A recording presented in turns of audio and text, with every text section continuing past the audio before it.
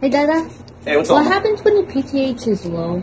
Oh, so that's when your PTH is low, your parathyroid hormone is low. That's called hypoparathyroidism. So what you have to remember is that this is most commonly caused after a thyroidectomy because the calcium levels drop because of the removal or the potential removal of the parathyroid gland. However, in general, you also have hypoplasia or low functioning of the parathyroid gland, which would cause hypoparathyroidism. Keep in mind that the calcium levels will be low, and your biggest issue is going to be tetany potentials.